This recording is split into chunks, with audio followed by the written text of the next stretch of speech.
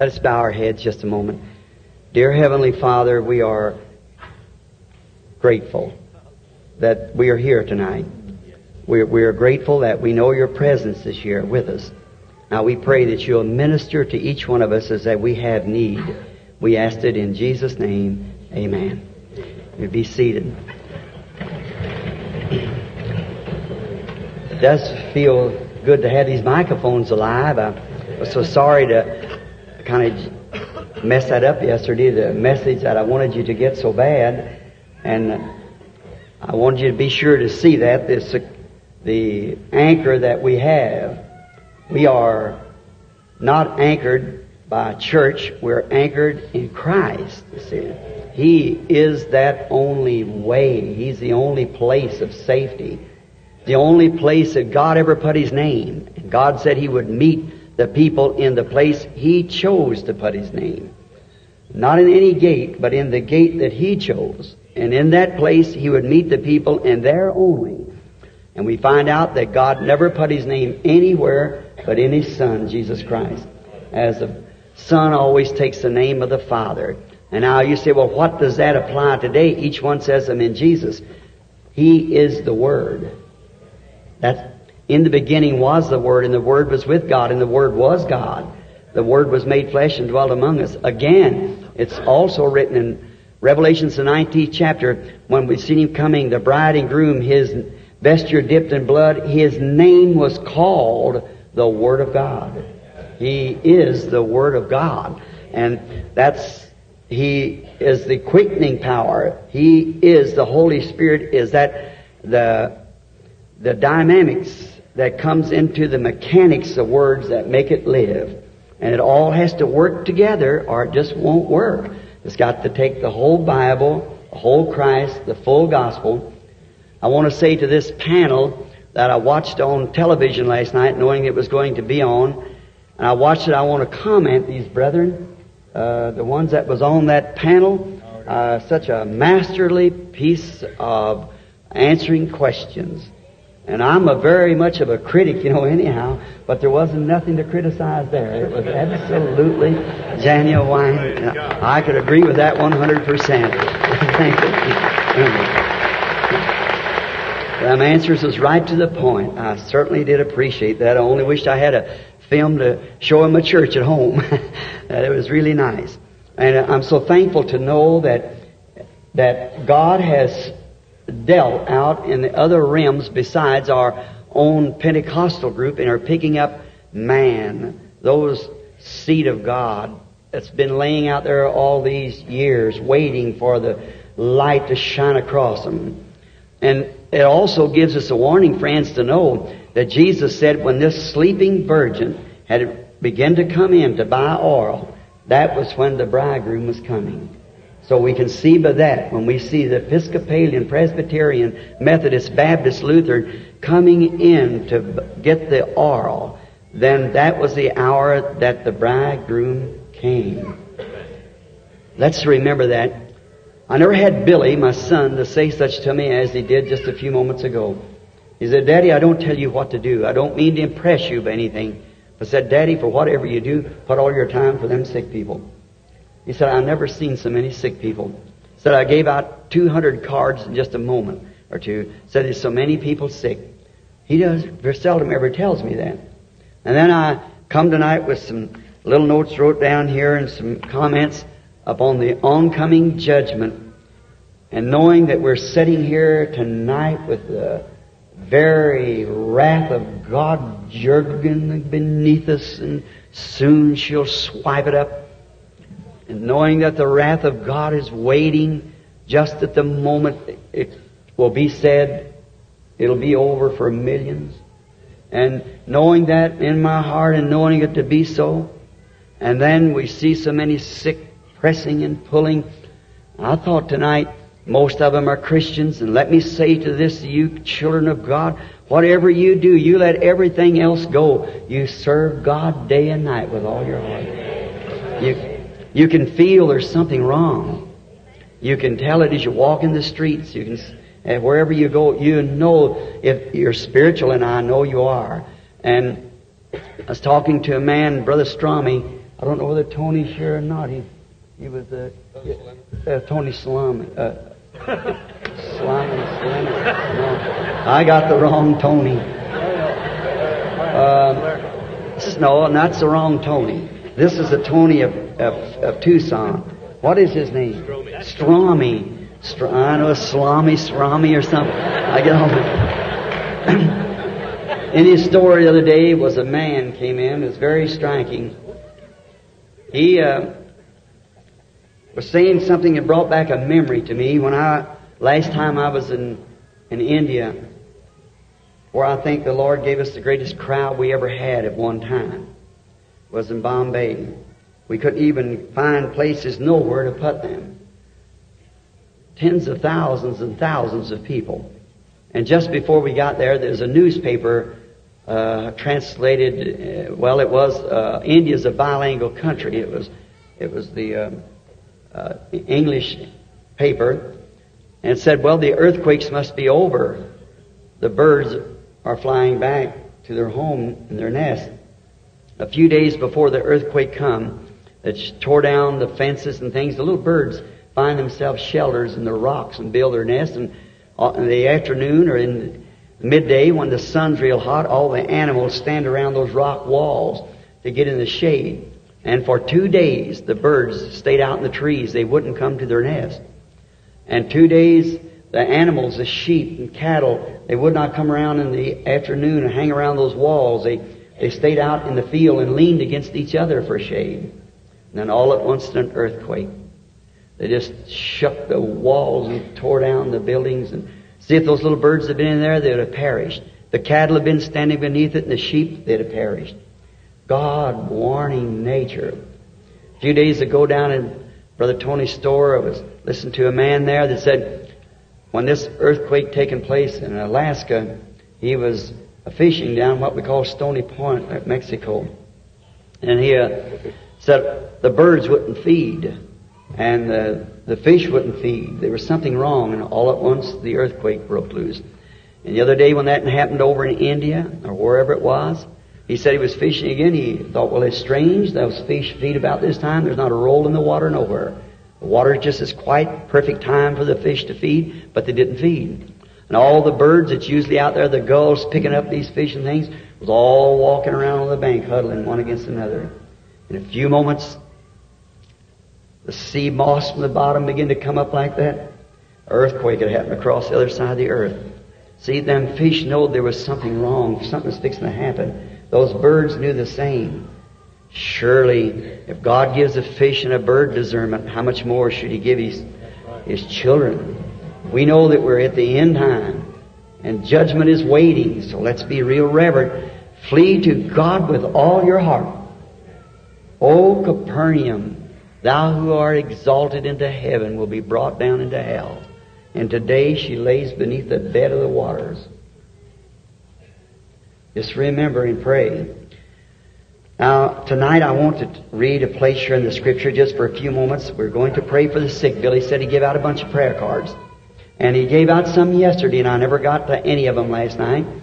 And I wondered, when the Holy Spirit came, it's just, you can't make it work. It's just like a little lever. You pull yourself into a gear. You're the one who does that operating of the Holy Spirit, not me. You do that yourself. So last night I noticed even in discernment, it never picked up with the people just right. They didn't seem to take to it.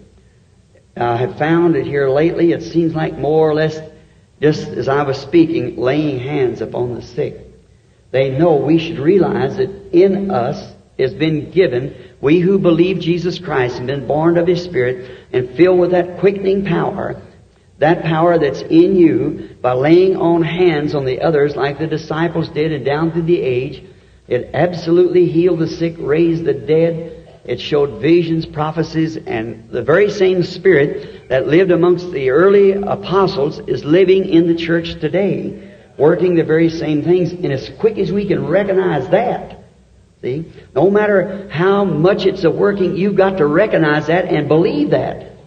It won't do one bit of good until you do believe it. But the moment you believe it, your troubles are ended. That's true. Now, let us turn in the Scripture. I was sitting out there a few moments ago, jotted down a few more Scriptures to change my text for the night. And I want to read some out of the Word of God, out of the book of St. Luke, the 8th chapter, beginning with the 40th verse. Listen now, I'm going to read extensively.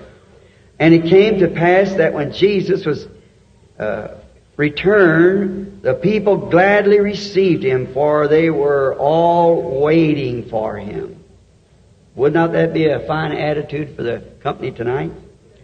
And behold, there came a man named Jairus, and he was the ruler of a synagogue, and he fell down at Jesus' feet and besought him that he would come into his house.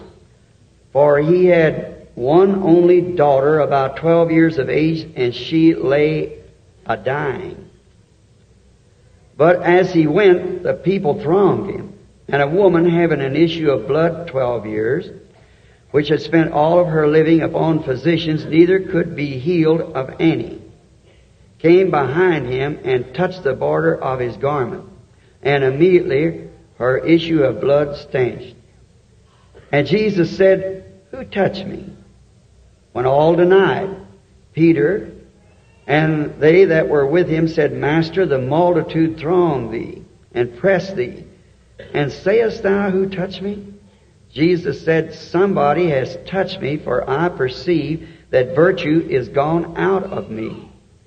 And when the woman saw that she was not hid, she came trembling and fell down before him and declared unto him before all the people for what cause she had touched him, and how she was healed immediately.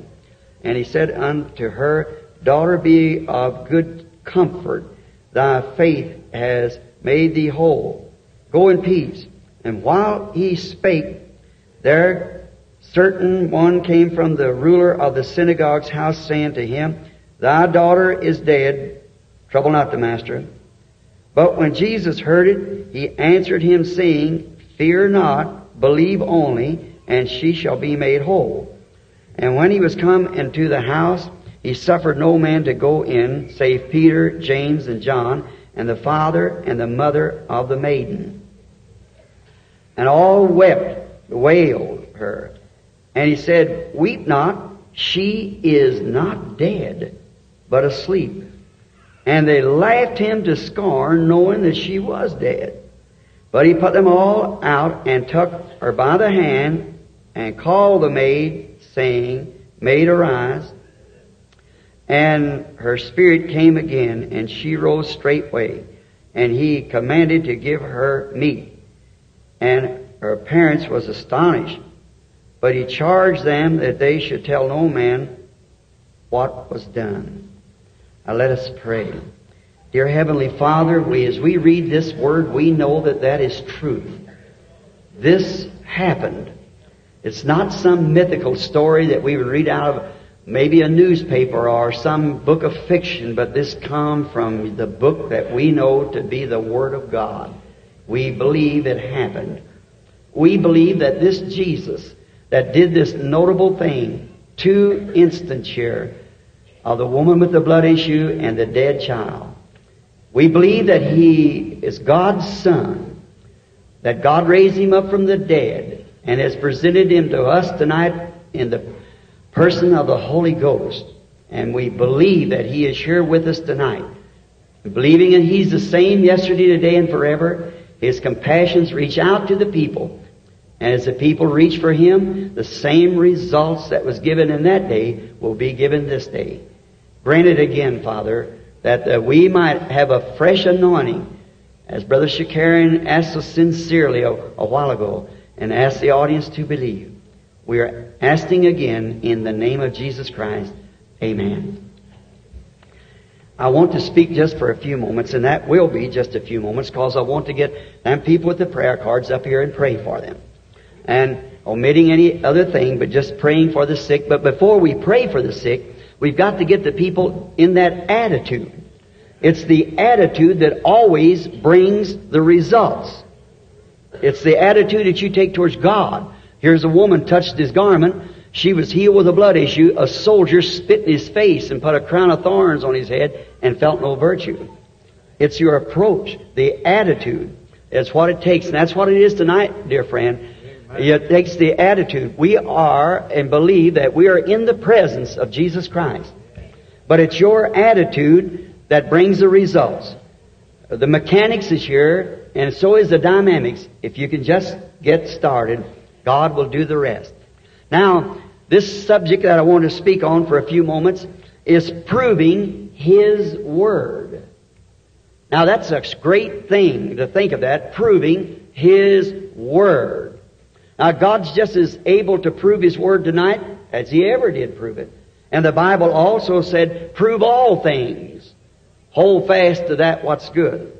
Now, you've heard, no doubt, the old proverb, prove it, I'll believe it. But that doesn't hold true. Many times I've seen many things proved that was absolutely scientifically even proved, and yet people didn't believe it anyhow. I was talking with a man here not long ago. He was talking about divine healing. He said, I wouldn't believe it. I don't care what would happen, how much proof you could show of it. I still don't believe it. Well, certainly, no matter what you'd ever do for that man, he's lost.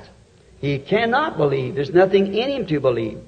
I just had a little experience here about a week ago. As you all know, that I hunt.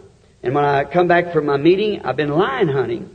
And after I moved into Arizona, it's good. I like to hunt big game. And I like to get out amongst nature and watch it. Now, I'm not a killer. I just hunt. So I don't like to destroy game. I don't think it's right. I think it's just as much sin to kill game when you're not using it and go use it for a purpose as it would be to kill anything else. I believe it's wrong. We shouldn't do that. God gave it to us for food and for purposes, and we should not destroy it. But now what the law says you can take, all right. Just don't waste it. And down there, the season's out for everything else. Lions kill a lot of cattle, and I know a lot of ranchers up in the country, and every time they get a kill, well, they call me. When a lion gets among sheep, a certain friend of mine the other night lost about $3,500 in one night by one lion, killing just lambs. He got in. Of course, the rest of the lions are going to have to pay for his sin. And so I got the lion. And so it was a great big lion, 9 foot long, weighed close to something. So it was a good big lion. And then I went from the country of Arizona up into Utah to hunt. And so I was told that there was people up there. The man that I was going to hunt with was a government trapper. And for goodness sakes, don't mention anything about religion around him. He said he was really a rough fella.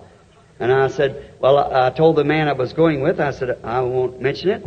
He said, don't say preacher. If you do, you'll never get to go hunting. He wouldn't take you. Said, I hunted with him 3 days and slept with him every night, eat with him every day. And he never even said, good morning, how do you do? You want something to eat, wash your dishes?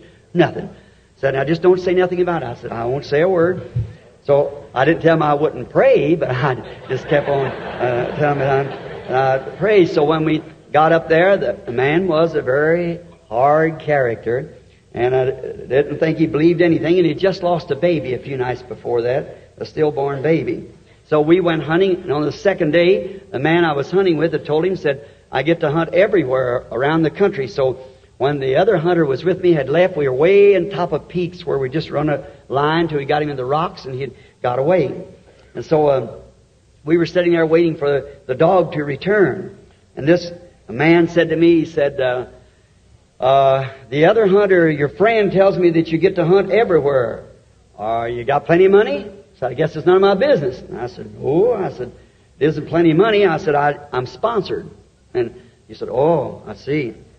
He said, well, I guess it's none of my business again, but said, are you with the firm that sponsors you?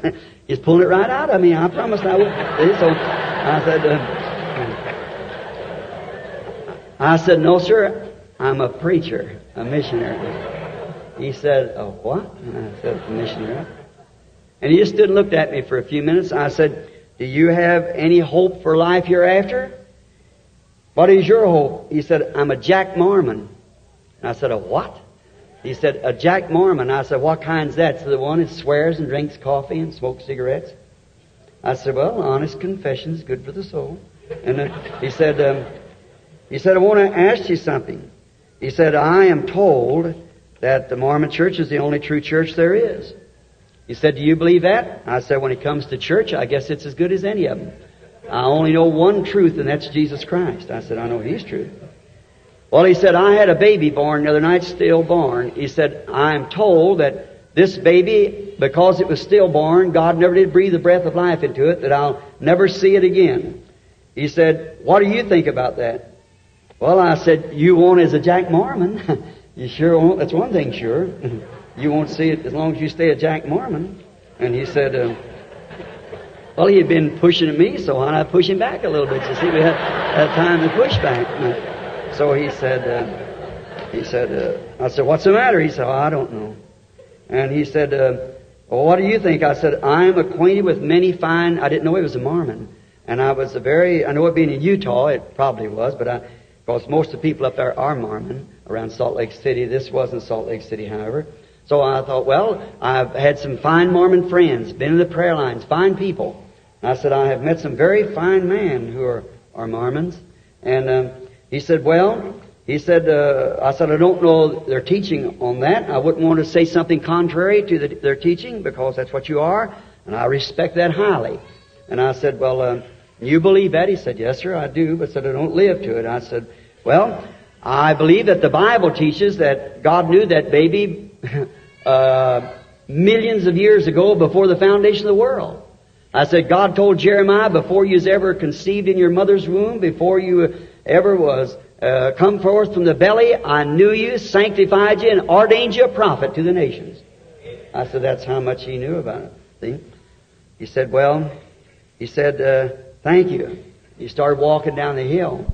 And then he met with this other fella, and he said, why didn't you tell me that guy was a preacher? And so he talked to him a little bit and began telling him about the meetings. Mormons believe prophecy. Might not be any here, but they do believe in prophecy. But so maybe I'm talking out of school. Well, but however, they believe, and he come back to me. He said, I understand that you are a prophet. I said, no, sir. I said, the Lord has showed me a few things to happen. And he took off right away. He said, let's go in. And he got in his car and went down to his little city from where he lived. In a few moments he was missing. We was fixing the dogs to take another hunt right after lunch.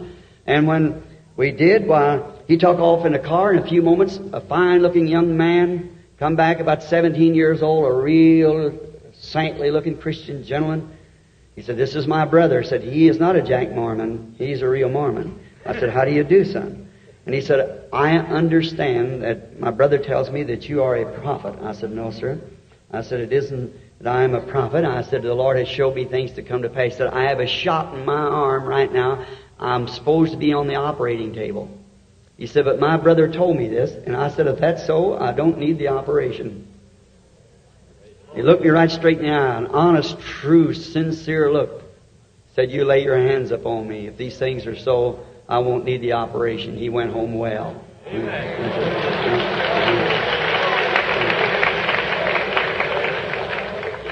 This brother Christian friend of mine was hunting with me from Phoenix. He said to me, some of these boys are sitting right here now. One of them I know is here, present. We went home. He said, Brother Branham, if the Lord would show you a vision and let you tell them Mormons just what's going to happen, that will do it because they are looking for it. So I prayed, and on my road back home, and I was coming up on the following Monday, Sunday, about 10 o'clock, I was standing in the room after church that morning and was looking out, and I saw flashlights flashing, or some kind of a light flashing. And I saw a line that was in a tree, and it was too small for me to shoot. I didn't want it. And there was someone else shot it, and when they did, they shot it with too big a gun. It blowed the line up. I didn't appreciate the way it was done. When I got up to Phoenix, I told Brother Dawson that, and Brother Mosley, I know he's here. I seen him the other day somewhere here. And he was going up with me. He and his wife, and I said, you watch and see. That's thus saith the Lord. It's going to happen that way. Nights we waited. 4 or 5 nights we'd hunted, or days. Seldom you ever tree a line at night. Happened to be coming home, they turned the dogs loose. This hunter, this Mormon boy. And the line struck a trail, or the dog struck the trail of the line, rather, and run him up in a tree. And at 10 o'clock at night, they got us out of bed. We went out there, and there was that same line in the tree, flashing the lights. Brother Mosley shot him with about a .44 caliber, like to blow the line half in two. And there it was, just exactly the way it was said. The next day I met the chief game warden of the state, another Jack Mormon. Took those boys together, leading them back home to Christ. I tell you, He's the same yesterday, today, and forever. God proves His Word to be so. You've heard people say, seeing is believing. That's not altogether true. Many people see and they still don't believe. The days that Jesus was on earth, why didn't they recognize Him? That He was that Word of God made manifest. Why didn't the people realize that Moses said, the Lord your God shall rise up a prophet like unto me? And He fulfilled every word that the Bible spoke that He'd do. But they didn't believe it. But God in every age has proved His Word to be true. He always proves His Word. Then they say sometimes that seeing is believing. It isn't so. But we know that God goes right on proving His Word in every age. We know that He proved it to Adam and Eve, that when He said, the day you eat thereof, that day you shall surely die. We have to admit to that that's truth. We believe that, for He's proved it to us. And we know that it's the truth. Now, we'll just take some places that God did prove His Word. Let's take, for instance, in the days of Noah. God spoke to Noah a message that certainly was unscientific and unbelievable. No one could have believed it never rained upon the earth. Unscientific. Perhaps they were a greater scientific age then than we are now, because they built pyramids and sphinx and so forth in those days that we can't build now. They was acquainted with the power of some kind of a mechanical power, perhaps atomic or something, that they could lift those big boulders that we couldn't do it today. But they did great scientific things. They had something they could embalm a body to make it look natural for hundreds of years. We've lost that art. Jesus said, as it was in the days of Noah, so shall it be at the coming of the Son of Man. And we know that we are to enter into another great scientific age. And now the message that Noah had was very much contrary to the belief of that day in the church, and it was also very much contrary to the scientific research. But God proved His Word to be the truth. God proved that what that prophet said was the truth. Also, we'll take another for just a moment. Abraham was another prophet of the Lord that the Word came to and told him when he was 75 years old and Sarah was 65 years old that he was going to have a child by Sarah. Now that was quite a shock to an unbeliever. Could you imagine today such a thing happening even in this day with all of our scientific achievements and all these test tube babies they talk about and so forth? But this old woman now of 65 years old and an old man of 75 years old, but the word of the Lord came to Abraham and told him that this was going to happen, and Abraham believed God. Now, no matter how much God spoke and how true it was, Abraham had to believe what God said to make it so. Now, look how that man was tested with his testimony that he did believe. That same man that made that confession that he believed God, he's a person like you are sitting here tonight. We still believe God. We got to believe His Word is the truth. And He'll prove it that it's the truth, if we'll just believe it. Now, look at the hindrance that Abraham had. First thing was his age, 75 years old. And Sarah being 65. She's way past the change of life, the menopause. No doubt but what had stopped many years before. He'd lived with her as a wife. It was his half-sister. He'd probably taken her when she was just a girl in her teens and had married her. And it had no children. She was absolutely barren. And now we find that to do this, he had to separate himself from all of the peoples who did not believe it in order to make it come to pass. I don't mean to say you have to separate yourself from peoples, but you have to separate yourself from all the gossip of unbelief and stay away from that. When people says all those things don't happen, that's a bunch of lunatic people. There's no such a thing as that happening. Just close up your ears and walk away. Don't pay any attention to it. The Bible said that Abraham staggered not at the promise of God through unbelief, but was strong, giving praise to God. His name was changed from Abram to Abraham. The changing of the name made his name Father of Nations. Could you imagine a man living with his wife, his sweetheart, that had He'd lived with her now for all these years, and now somewhere in the age of 80 years old, and his wife 70 years old, and yet without one child or any hope of child, yet claimed that he was a father of nations. Could you imagine the criticism of his passing fellow man would say, father of nations? Now how many children do you have at this time?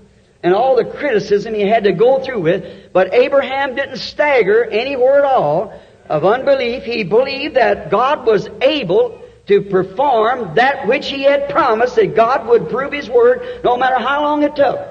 But instead of getting weaker each time like we are prone to do, he got stronger all the time. If it didn't happen today, tomorrow it'll be a greater miracle because it's one day older. That was God. That was God in Abraham. For he knew that God proved all of His words to be so if His children will only take His word, so He can prove it by you. That's the only way He can prove His word. He doesn't prove it to unbelievers. They can't be proved. They're unbelievers. But it's not to unbelievers. It's not for unbelievers. It's to him that believe. And if He can find somebody who will believe His word, He'll prove His word by you. And sometimes sickness and things happen to us that way, that God can prove Himself. Do you remember the blind man that Jesus found? They said, who sinned, he or his father, his mother? He said, in this case, neither. But that the works of God might be made known. See? It happened to the boy so that Jesus could be glorified. Sometimes sickness is not a curse. It's a blessing that we can stick our faith out there and call those things which are not as though they were. God said so, and He'll prove it so if you'll just not weaken under the test. He could prove Job one time that he wouldn't curse him to his face. Look at the trial that Job went through, but down in the very jaws of death, he yet said, the Lord gave, the Lord taken away. Blessed be the name of the Lord. He certainly believed it. God proved His word to Job. He proved it to Abraham. He proved it so. Also, He proved it by Moses. And when the difficulty was so against him, Moses had it in his mind, perhaps to be a deliverer, that his mother had probably told him he was born a proper child. She was his tutor that raised him up in Pharaoh's palace. No doubt had told him, son, we have prayed that we'd be delivered, and we believe that you are that child that God will use to deliver. And then when he come up and was to be the son of Pharaoh's daughter, and we find out that he was to be heir to the throne, well, no doubt it was in their mind then that he would become the next Pharaoh, and that's how he would deliver the people, by being the next Pharaoh. But God had if that would have been so, then He would have done it through a material, through a act of politics. But God doesn't always work like that. God has His own ways to work. And He said He would bring them out. He told Abraham after 400 years, He would bring them out with a mighty hand. He'd show signs and wonders. So He couldn't do it like that. So we find out that Abraham believed God, and here's Moses now believing God. And Moses looked out the same window that Pharaoh did. He saw the same people that Pharaoh looked out upon them as accursed people, a people that had nothing but a bunch of fanaticism for a god, and some desert god somewhere that they know nothing about, some unseen post that they prayed to, that there wasn't nothing to it. They're a bunch of fanatics, and they were a bunch of slaves, and their God letting them be slaves proved that He wasn't God. And right in the midst of the whole thing, He was raising up the very man. God does things in such peculiar ways. Right up under him, not a theologian, not a teacher, not a priest, not one of their holy mans, but just an ordinary man, born for the job. And God called him to be His prophet and sent him down there, and nothing in his hand but a crooked stick to face an army, mechanized units that had conquered the whole world. But with that stick in his hand, as God told him to hold that stick in his hand, and He would deliver Israel. And he went down and did it because God promised it. How's He going to do it? I will be with you. He said, show me your glory, Lord. I'm slow of speech. I can't talk right. And he had a million excuses. But He said, I'll be with you. And that's all it took. He went taking God's word. No matter how dangerous the task seemed, Moses continued to believe God, and God proved His word through Moses to be the truth. Because regardless of what took place, Moses stayed right with the word. In the time of the journey, God told them down in Egypt also that He would deliver them into a promised land, a good land, full of milk and honey. It was absolutely there. They didn't know it was there. But He said, it's there, and I have given it to you. It's already yours. Just go claim it.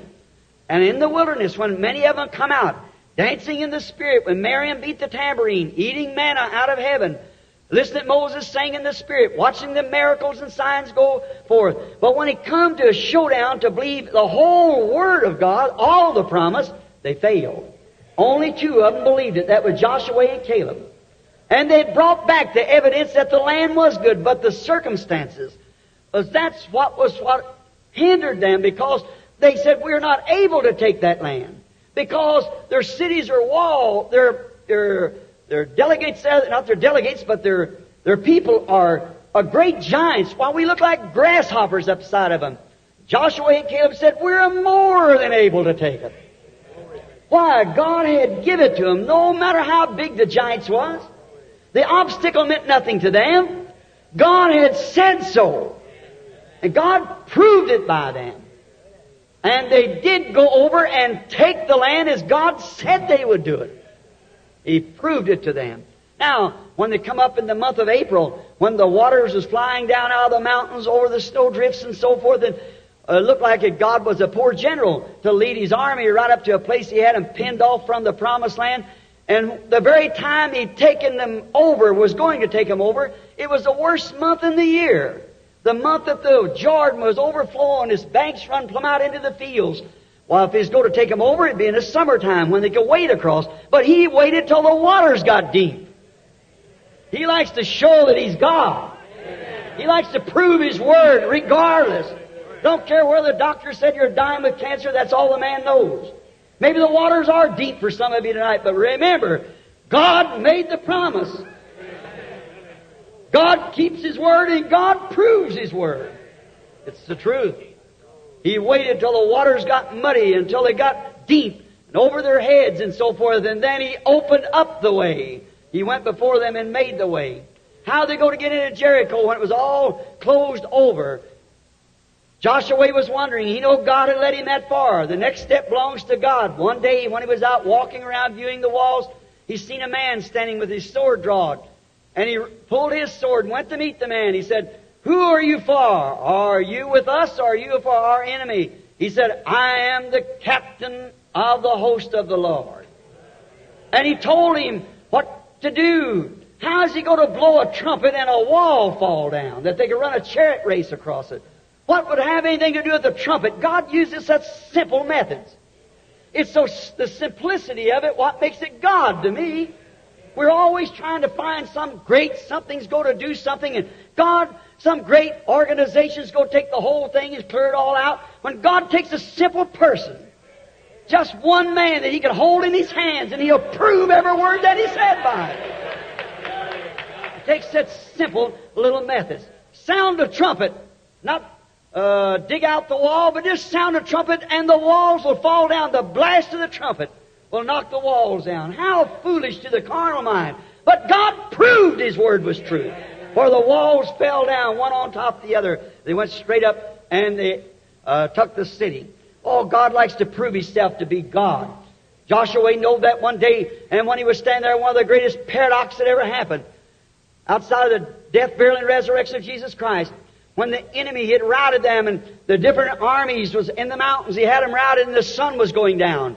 Oh my, what a time it was for General Joshua.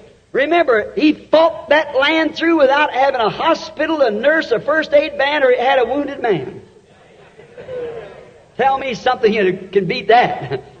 Yes, sir. He never had no hospitals, no nurses, and he never lost any man as long as they walked in the will and word of the Lord. God proved that He was with them. That's right. Notice now, and we find out that Joshua knew if night come, they'd slip around and get with one another and get themselves together and make another big army, and he'd have a rough time with them the next day. He didn't know what to do, so he looked up to God. He needed help, and he needed that sun to stand still, so he just commanded that sun to stand still, and said for the moon to hang over Ajalon, not move until he commanded it. And the moon and sun stayed still for 24 hours when Joshua fought the battle and conquered the enemy, because he was right in the line of duty. He had a right to do it because he was obeying God's commandment. And as long as you're in the line of duty, keeping God's Word, doing just what He told you to do, marching by the orders of God, you've got a right to say to that mountain, be moved. God keeps His Word. If you say to this mountain, be moved, don't doubt in your heart, but believe that what you've said will come to pass. You can have that what you have said. Jesus said that in St. Mark 11:22. That's the truth. I know that's the truth. It's God's Word, and that proves that it's the truth. We're just afraid sometimes. We get to a place we're afraid He won't keep that Word. He will keep that Word. He said He would do it. Now we find that's true. He proved it. Isaiah's prophecy one time, which something had never happened, never did before and never has since. He said, a virgin shall conceive. Could you imagine a woman without knowing a man would have a child? Isaiah said a virgin shall conceive. And God caused a virgin to conceive to prove His Word truth. He proved His Word because the virgin did conceive, and she brought forth the Son. Now, that Word made flesh. Look what it did. When that Son came forth, He was the Word Himself. In the beginning was the Word, and the Word was with God, and the Word was God, and the Word was made flesh and dwelt among us. He was that living Word. He proved He was that living Word. He said to those teachers of that day, who can condemn me of sin? Sin is unbelief. Who can tell me that I'm an unbeliever? Every word that's written of me has been fulfilled. The last 7 predictions of His life was fulfilled in the last 7 hours on the cross. Everything was written of Him was fulfilled because He was the Word. He proved He was. He healed the sick. He raised the dead. He conquered death, hell, and the grave. He proved He was the Word. Notice this case here at Jairus' house. He had told them the truth. We see him as he crossed the sea. He comes in. There was a little woman up on the hill that had spent all of her money with the physicians. No doubt the physicians had done all they know how to do to get the woman well. Probably Hebrew physicians, and that was a Hebrew woman. So they had done all they could for their sister. Although they had nothing to stop this blood issue, which is perhaps a menopause time, and her blood had flowed forth till little thing is so weak she could hardly get around anymore. And she had heard about Jesus, and when she seen the little boat push into the willows, she went down to find out. A lot of His critics were standing there. And He's not free of critics today.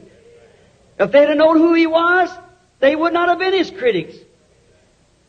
But they was His critics because they didn't know who He was.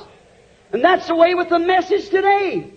So many good men and women criticize this because they don't know what it is.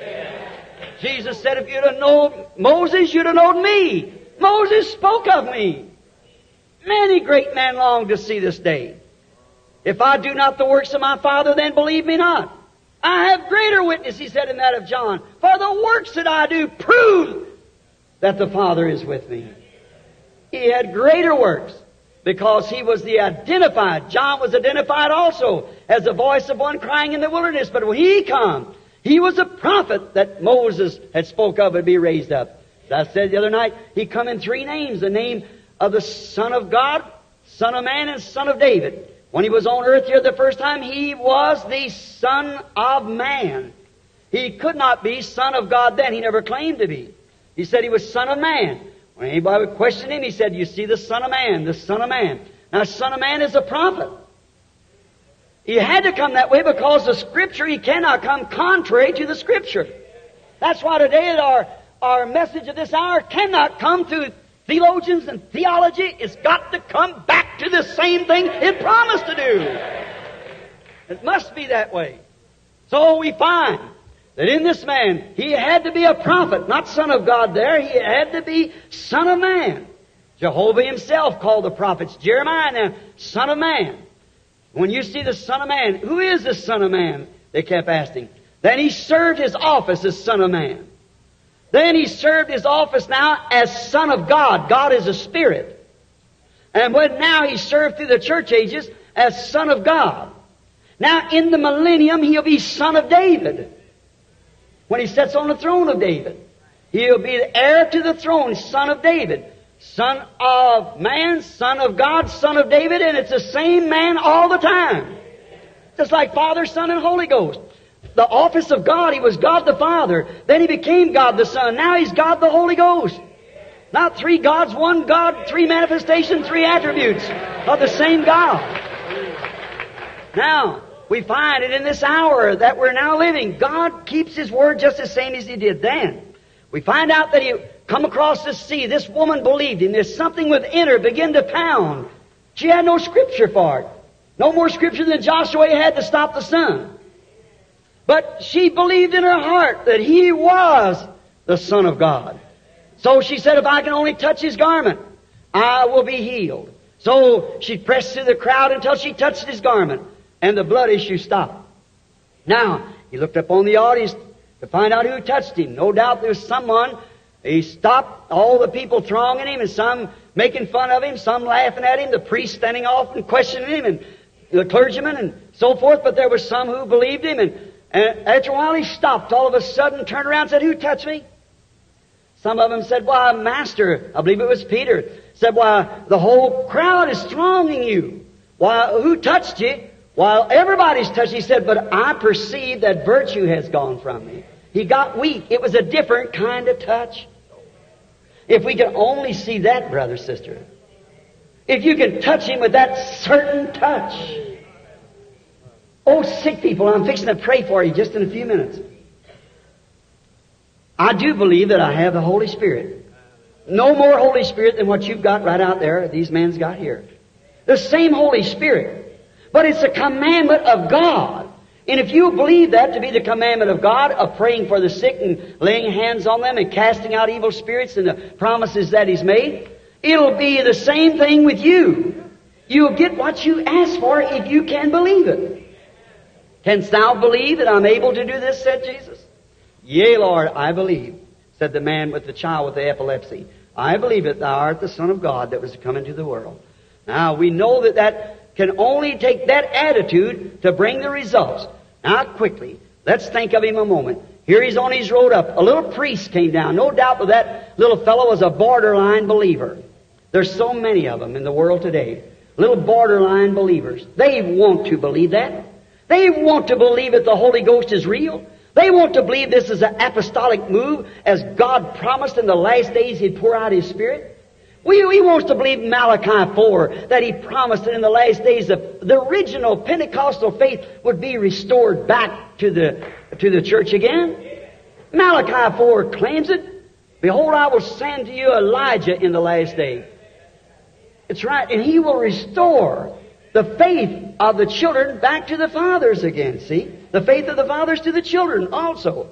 See, it's got to be... You say, well, that was John the Baptist. No. John the Baptist is Malachi 3. That's right. Matthew 11 says so. If you can receive it, this is he who spoke of, behold, I send my messenger before my face. It was Elijah.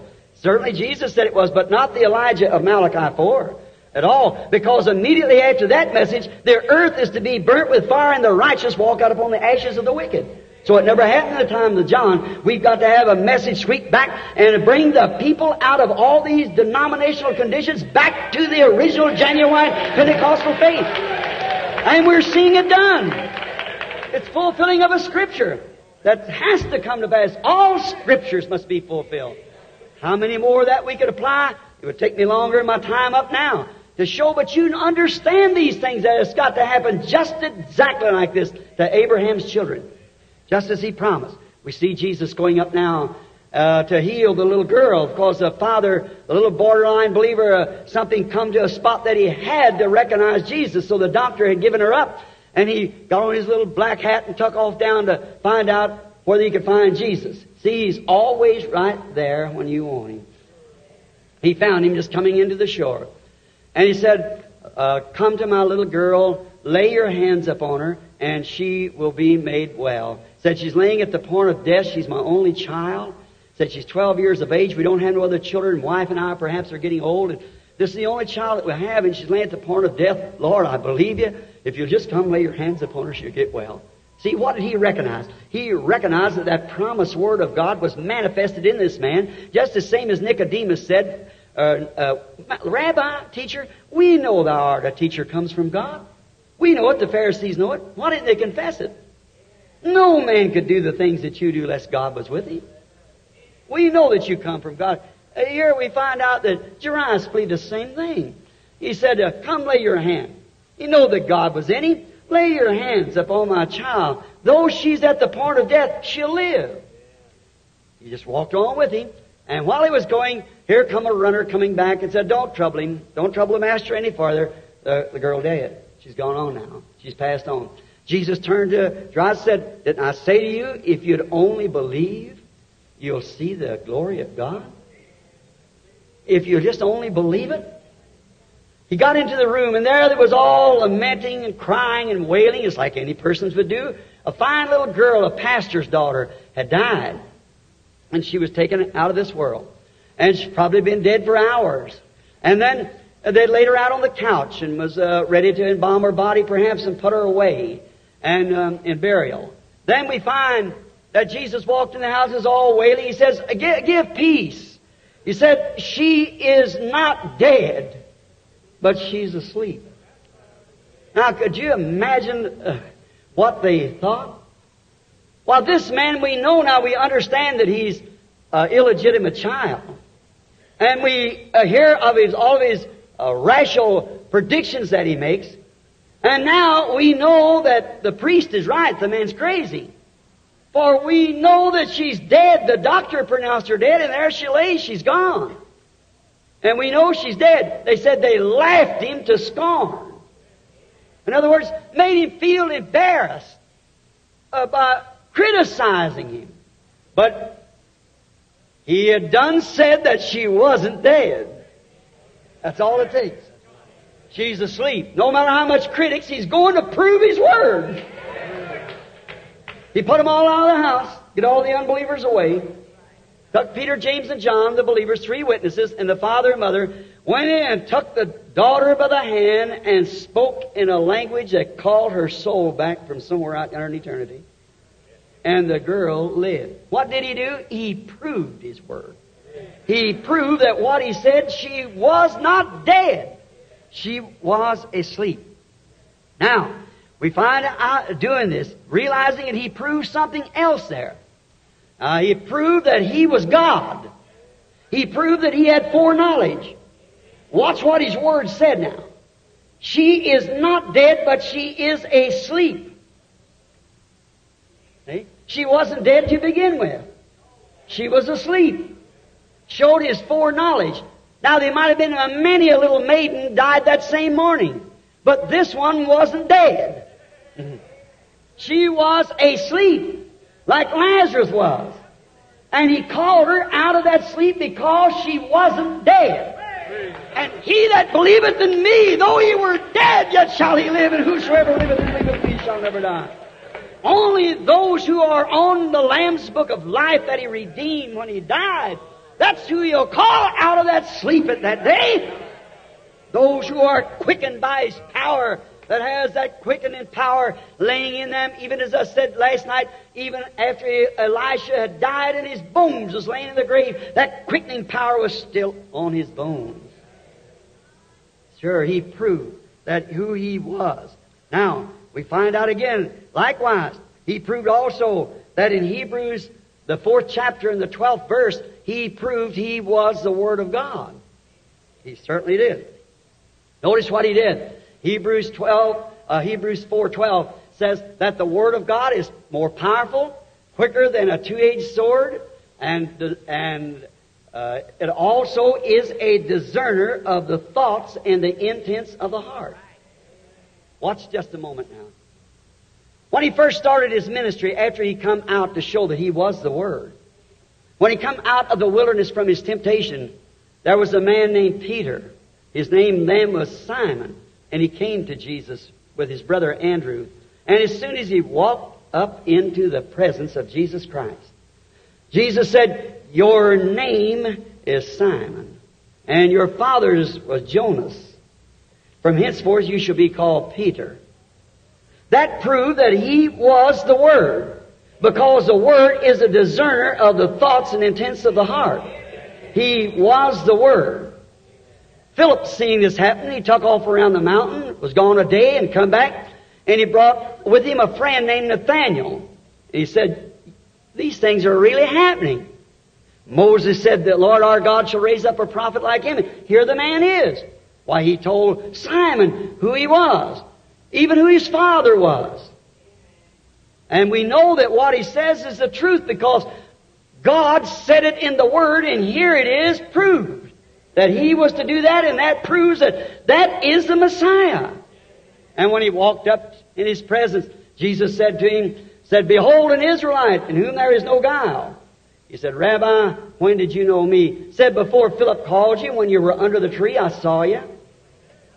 He proved His Word. He proved God's Word. He did. The woman at the well, when he asked her to let him have a drink of water from the pitcher that she was drawing water from the well. And she said, it's not customary for you Jews to ask we Samaritan women such a thing as that, because we have no dealing. He said, but if you knew who you were speaking with, you'd ask me for a drink. She said, the well's deep. And the conversation, as it moved on, finally he found out what her trouble was. He said, go get your husband and come here. She said, I don't have any husband. He said, thou hast said truth, for you've had 5, and the one you're living with now is not your husband. Why, she said, sir, I perceive that you are a prophet. We hadn't had one for 400 years, you know. Said, well, I perceive that you are a prophet. Now we know that when the Messiah cometh, which is called the Christ, when He comes, He will tell us these kind of things. That'll be His sign. When He said, I'm He that speaks with you.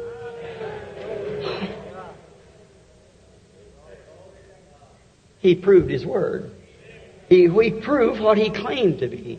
He was the Messiah, the Son of God. Now we find out also that this little woman that had this blood issue that touched His garment, that also proved to her that He was the Word of God. Now remember, tonight, Jesus said also in Hebrews, the 3rd chapter, I believe it is, He said that He now is a high priest. At this age we're living in now, a high priest sitting in the majesty of God in the heavens, that can be touched by the feeling of our infirmities. Hebrews 13:8 said He's the same yesterday, today, and forever. He's the same God that He was then. He's the same tonight. St. John 14:12, He said, He that believeth on me, the works that I do, shall he do also. Even more than this shall he do, for I go to my Father. See? He that believeth on me, these works that I do, shall he do also. In Matthew 28, He said, a little while and the world won't see me no more. Yet ye shall see me, for I will be with you even to the end of the world. Jesus Christ is the same yesterday, today, and forever. He stands tonight to prove His Word. My time is gone. But He proved His Word then what He had promised for that day. He proved Isaiah's words. He proved Noah's words. He proved Moses' words. He proved every one of the prophets' words. He promised in this day, the day that we're living in, that the world would be in a Sodom condition. Homosexuals. Just look at it in the world today. All over the world where I travel, not only here, everywhere. It's critical. In Sweden, young men and women go skiing stark naked. And in Germany, and in France, and everywhere else, it's just about kind of a riffraff that we have here in the United States. It's an age, if I get a chance to ever come back, I'd like to speak on some of the prophetic things to you. To show you that the age that we're living in, the Bible said that children would rule their parents. Word. But remember, Abraham had a seed, which was the seed Isaac. He had other seeds after Sarah's death, and he was 145 years old. He married another woman, had 7 sons besides daughters, because God had turned him back to a young man when he was 100 years old. He's then again just 45. So then, we know that. I've preached that to you here in California years ago. And now we understand that Abraham's seed was not the literal sexual seed through Sarah, which was Isaac, which made a nation, but the royal seed was by the promise, which was Jesus Christ, and through that seed He raised up a royal seed. Oh, my, now we are a royal priesthood, a royal nation, a holy nation, offering praises to God, the sacrifice of our lips, giving praise to His name. God proved His Word. He poured out the Holy Ghost upon us. He said, as it was in the days of Sodom, so shall it be in the day when the Son of Man will be revealed. Now, did you notice from Son of God, just before He becomes Son of David, He reveals Himself again as Son of Man. Did you notice the Scripture? For He always does. He never does nothing unless He makes it known to His servants, the prophets. Exactly. That's what His promise was, see. He never does nothing. God cannot lie. He always reveals it first, before He does it. Look at the situation we're setting in today. Look where we're at. Every one of you will admit we're in a modern Sodom. You know this country's in for it. There's beyond hopes. There's no salvation left for this nation or no other nation. We're beyond that now. The prophecies that's prophesied about this is fulfilled. God's a gleaning, getting that last little sheep wherever it is. It'll all be in one day. We're at the end time. Look positionally. I asked you, just as a brother or sister, to build just a moment more faith before we pray for these people. And I know we don't have to go at no certain time, but I want to start the prayer line, and you have to go, may go then. See, you want to stay in the prayer line, may stay. But just let me just, as a brother, just point out something to you a moment. Watch Jesus in Luke 17:30. See, when He was saying there about the end time, how they would be like in days of Noah, and then said, and likewise in the days of Sodom, said, when the Son of Man is being revealed. The Son of Man again. Not Son of God. Son of Man. See, that brings in Malachi 4 again, right straight back. All these other prophecies coming right in how it's supposed to be done. He proves His Word to be so. That's right. And notice, in doing so, how He's going to pour out His Spirit upon all flesh, and what's going to take place. How the restoration will come back, and their sons and daughters shall prophesy. Upon my handmaids and maidservants will I pour out of my Spirit, and I'll show signs in the heavens above. I got a picture here of Brother Lee Baleshire. I'd like to show you just what taken place up on the mountain the other day when all the school kids turned out just before this great subject of the opening them 7 seals. When the school kids turned out, was up in there praying, and here is fire just in a funnel coming down. They go back up and burst out and turn around and come back down again. That's what he said, what to go tell the people. There it is for the schools of Tucson, and where it went up into the air, and science took the pictures and so forth and questioned about it. They said, where is it at? What happened? They can't make it out. See? Oh, it's not done in a corner. Only darkened conscience. It never, Jesus, when He was here, there's millions of people who never knew He was on earth. There'll be millions today won't understand. Tens of millions of them. But there will be, to those who it's sent to, they will understand. The wise shall know their God in that day, and they'll do exploits. We realize that the hour that we're now living. Look at Sodom now. Look what happened. He said, as it was in the days of Sodom. There was a group of people that was looking for a promised son. We believe that? That was Abraham and his group. There was a lukewarm bunch, Lot, half backslid, yet a believer, down in Sodom. 3 classes of people. There's always them 3 classes. Ham, Shem, Japheth's people, also believers, make-believers, and unbelievers. They're everywhere. We find them in every group, everywhere you find them. And that groups is still here. You have to divide that. You can take it right through the Scripture. Just dovetails itself right in. Listen to this. Look at where we're setting positionally and prophetically tonight. Now, every one of us know that the world's in a sodomite condition. We know all the prophecies of Israel is in its homeland. If you want to know nationally where we are standing, watch Israel, where it's at. If you want to know what condition the church is, watch the way women act. She's the church. See her immoral, indecent. Look where the church is at. Just watch it. See? Just watch women. You see how your women degrade and become so polluted. That's where your church is. See? Watch where Israel is. You see the time figure where we're at. See? Just watch those signs and wonders. If your eyes is open, see where we're at. Now watch positionally where we're setting. The world in a Sodom condition. Now notice, as it was. Now notice there was somebody in that day watching for a coming promised son. Abraham and Sarah. They were watching for a promised son in Abraham's group. They was not in Sodom. But just at the moment, the last chapter of the event, just before the promised son came, there were 3 men came down from heaven. An angel, 2 angels, and God. And they came down and talked with Abraham under the oak. Is that right? And 2 of them went down into Sodom and cried out against the sins of the city. And it's just before the burning of the Gentile world at that time. All Sodom perished right then. Just a few was pulled out. Lot and his 2 daughters. His wife never even made it. She turned back. How I could just like to have time to show you that right now, where that church is standing at that position. I want you to notice. Now, and one man stayed behind that had talked to Abraham, and he done a sign to Abraham. And watch, Abraham had seen God in many great signs. We believe that, don't we? Just before the coming Son, but before the Son was manifested, there was a sign he was given, because the Son, the true Son, was to be the Son of God through Abraham's faith. See? Was Jesus. We being Abraham's seed, dead in Christ, we are Abraham's seed. Notice. Now just before that taken place, this Son to come, there this one has stayed and talked to Abraham, had his back turned to the tent, and he said, Abraham. Now just the day before that, he was Abram. Now I said, Abraham, where is thy wife Sarah? Not Sarah, S-A-R-R-A-S-A-R-A-H, princess.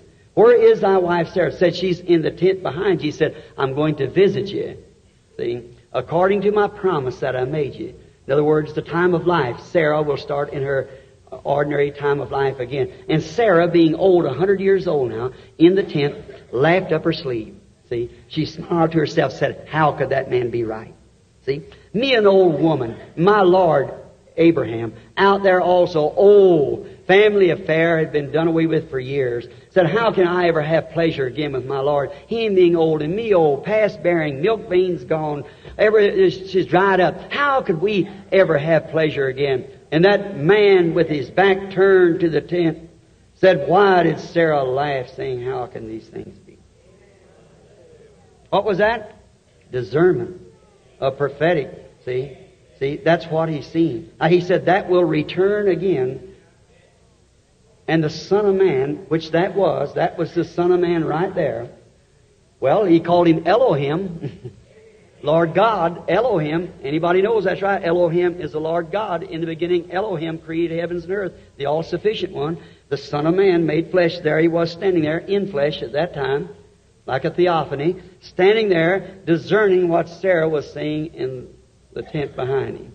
He promised, watch, the royal seed of Abraham is promised to see that same thing. But notice, Lot, he had a messenger down there too. 2 of them went down there.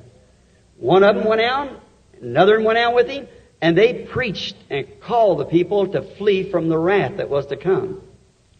Positionally, the world has never set in that estate from that day that Jesus made the promise until right now. I want to ask any historian that might be in the building, or if you're even on this tape and hear it at any time, please write me. I've studied history now for some 30 years, of the Bible history. And there never has been a person that I've ever seen in all the history of the church through the 7 church ages that we're now in Laodicea, and we know that. Never has there been a messenger that ever went to the entire church with his name ending with H-A-M till now. G-R-A-H-A-M. Billy Graham. There's been Moody, Finney, Sankey, Knox, Luther, and so forth, but never a H-A-M, Father to Nations.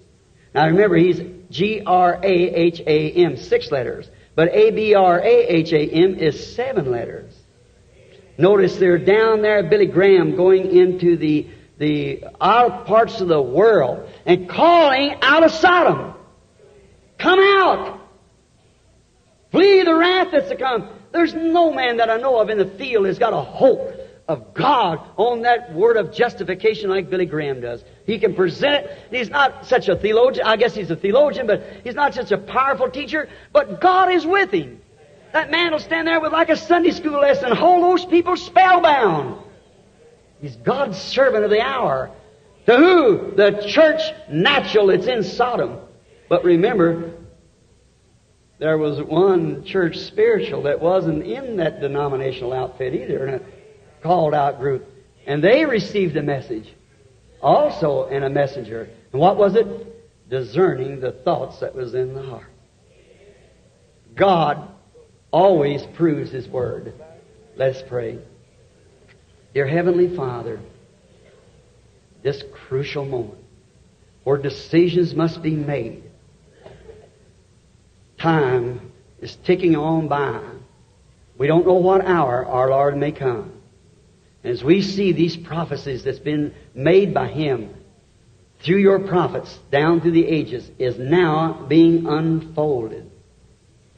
Oh God, how I thank You for this, that even able-bodied man, able man in theology that can stand up against the wiles of the world and the unbelievers and on these panels and beyond a shadow of doubt, stand there bold and gallant, knowing where they're standing, and prove that Word to be true by the Scriptures. And then we who are waiting on Your coming, Lord, believing these other things that's been prophesied that would take place, to stand and enjoy seeing You walk right among us and perform the very thing that You said would come to pass, proving Your Word to be right. Eternal God, Your sick children are sitting here. I don't know how much more time we've got to work. The evening sun is sinking, but You promised to the prophet, it shall be light about the evening time. We see the same sun rises in the east as the one that sets in the west. Civilization has traveled with the sun, and now we're at the west coast. And the gospel traveled with civilization. Now, Father, we know this is the end of the gospel, the end of time, the end of the age. She's fading into eternity, but You promised that the sun would come out.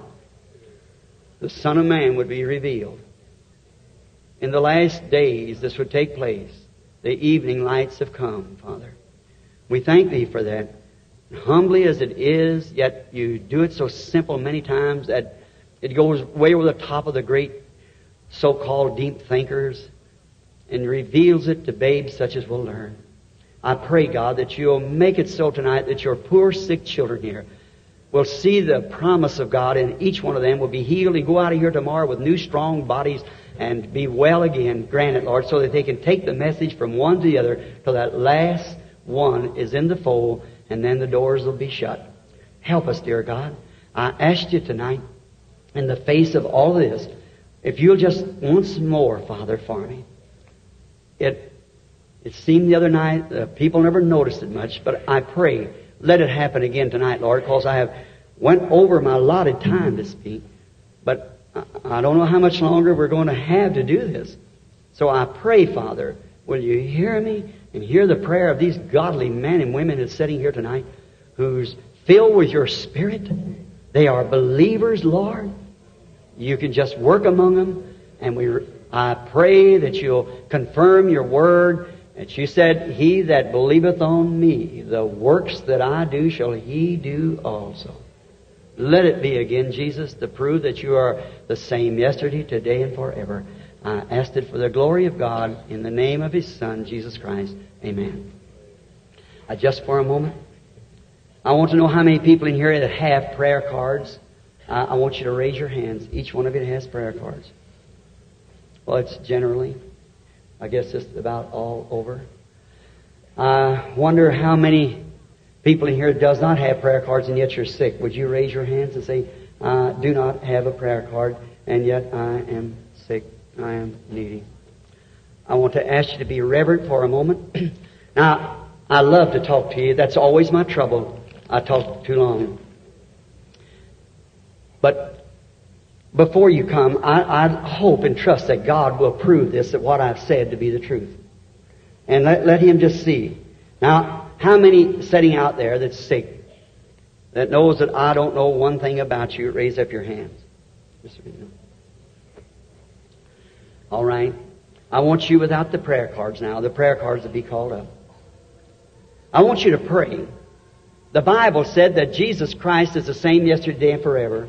He says He's a high priest, sitting there making intercessions upon our confession.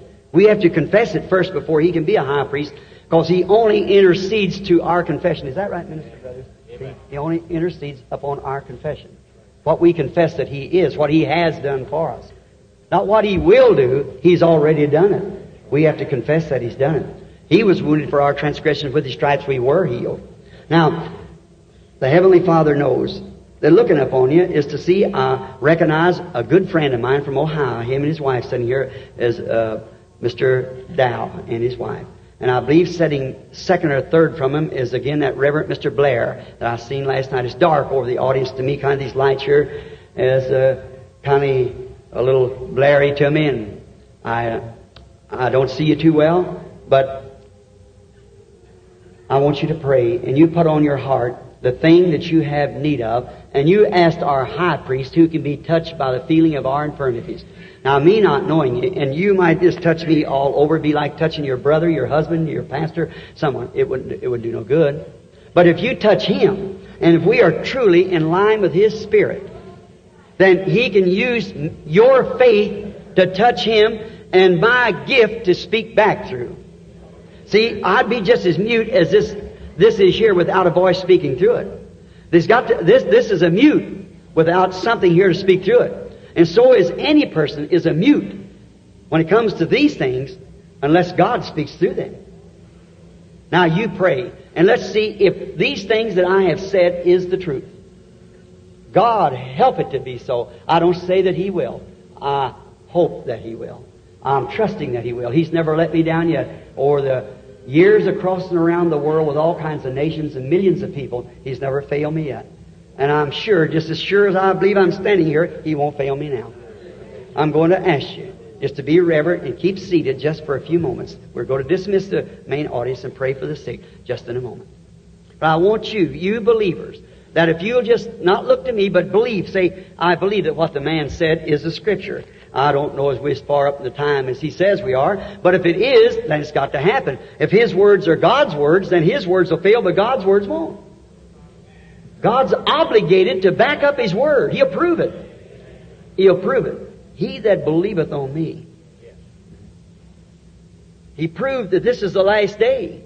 He proved what would happen. He proved that this was supposed to happen. And remember, Abraham and his group never received one more sign from God until the promised son arrived. How many knows that's true? That sign of discernment. And the royal seed of Abraham, let me tell you, thus saith the Lord. You're receiving your last sign. That's according to the Scriptures. And the revelation of God that's in my heart that speaks that this is the truth. And I trust that you will believe it to be the truth. Now you believe. Everybody just believe. Say, Lord Jesus, let me touch you. I have a need in my heart. And I know Brother Branham knows nothing about me. I don't even know the man. He don't know me. But you know. And if he's told me the truth, this will happen. I ask you, don't move now just for a little bit. Be real. See your spirit. And I take every spirit in here under my control in the name of Jesus Christ that His word might be fulfilled. Now just be reverent. Pray. Look to Him. Say, Lord, I believe it. Help Thou my unbelief. Let's start. I have to concentrate on some sort of the part of the building here. Because there's so many of you, and each one of you is a spirit. I cannot. You say, what about me? I could not tell you. It's sovereign. All the works of God is sovereign. There'll be many people healed crossing this platform tonight. There'll probably be many not. It's all in the sovereign of God. Who can tell Him what to do? No one. He works according to His own will, His own plan. But you just believe, be humble, don't be nervous. Just reach out for God and say, Lord God, I believe it. See? Let me touch your garment. I have need of such and such. I know the brother don't know me or know my need. But he told us that about these things that you did and say that you're here the same today. That don't exclude you, brethren, on the platform. Any of you. I just ask you, my brethren, as fellow workers of the gospel of Christ. I speak to you just as sincerely as I know as a dying man with you. See? Leaving this world. We've got to leave, and I must give an account at the day of judgment for what I say. I'm conscious of that. Very conscious. And I appreciate you, men. What you are standing here with me, helping me. I'm trying to help you to do everything I can. For the kingdom of God's sake. I'm praying and asking. Here. How many ever seen that light in the picture? You've seen the picture of it? There it hangs right there. Can't you see it? It's up over that lady sitting there with her handkerchief. She's praying for a loved one. That's right, lady. That loved one, do you believe me to be his prophet, or pardon me, his servant? You believe that? All right. Now, if God can reveal to me what's wrong, why, you will accept it to be from God, just as the woman that touched his garment. Now, you know you're 20 or 30 feet from me or more. You never touch me, but you've touched something that you know you're in contact with something, someone. What it is, it's for a woman, which is your daughter. That's right. You believe that she'll be made well? She is a dope addict. That is exactly right. I see her swimming drunk. See? Now the handkerchief that you have in your hand, you place upon her, don't doubt. I believe that God will deliver. Will you believe it with me? Amen. Now, I don't know the woman, but God knows her. You believe now with all your heart? The man sitting up there with the striped shirt on with a hernia, you believe that God would heal you and make you well? You believe it? He will do it?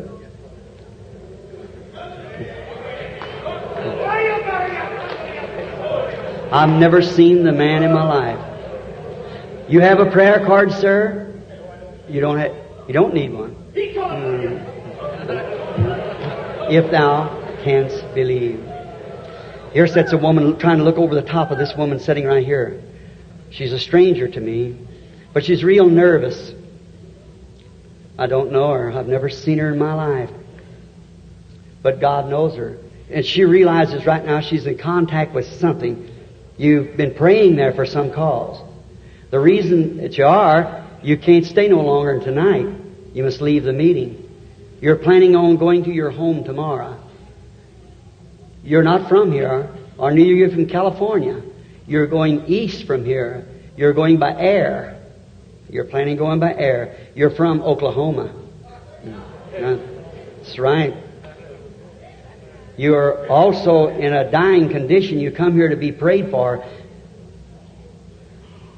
You do not have a prayer card. But you believe that you're going to be healed if you could only get here. That's right. Also, your condition is cancer. The cancer is in the bone. You believe you're going to be healed now? You believe you're in contact with Him, my sister? Perhaps God will tell me who you are. Then would that help you? If it is, raise up your hand. If you believe that God, it would help you. All right, Mrs. Steele.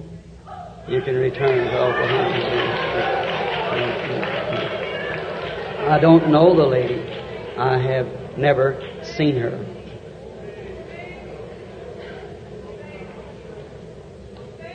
Here's a lady sitting right back here behind her. She is suffering with varicose veins. And she's also got a son that's an alcoholic. And she's praying for him. If she'll believe, she can be healed.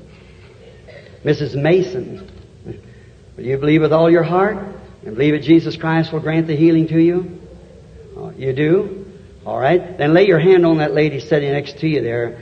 She is praying for her husband that's unsaved. God will grant the healing. Let us pray. Dear God, I pray that you'll grant that blessing to her. Give that woman to the desire of her heart, Lord. Her faith is so close to you, it's touched you. I pray, Father, that you'll help. In Jesus' name, amen.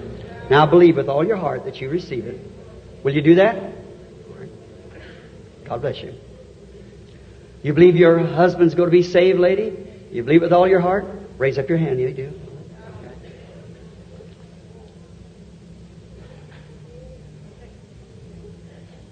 There seems to be before me a woman that's very heavy.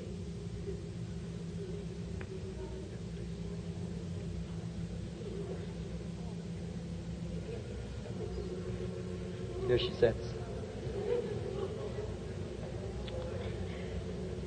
You believe me to be God's servant? You believe me to be God's servant? You do, all right. I do not know you. What your trouble is glands. You're overweight. You've been to a doctor, he said he could do nothing about it. But that was an earthly doctor. You've just had a lot of sorrow. You've lost your husband. You're not from here. You're really from Arkansas. You're seeking work also, and you can't find work. You was afraid that something you wouldn't get called. But your faith now has touched God. My sister, you go believe. God give you a job. Give you the desire of your heart. God proves His Word to be true. Do you believe that to be so? Now, I just want you to pray with me again. Father God, you are the same God that proved when you said the girl is not dead, she's asleep. Then you had to prove it. Now you promised that just before the coming of the end time that the Son of Man would reveal Himself in the same manner He did at Sodom. You promised it, Lord. Now you've come to the earth in the form of the Holy Spirit and got among us tonight. We believing people and have proved it. You've proved your word like you did that day. Lord, we need no more proof. You're among us. We love you. And we realize that this is the last sign just before your coming according to the Scriptures. And all the shadows and types never fail. They've got to be positive. So we pray, Father, that as your children come now to be prayed for, that every one will be healed. May there not be a sick person left among us at the end of this healing service.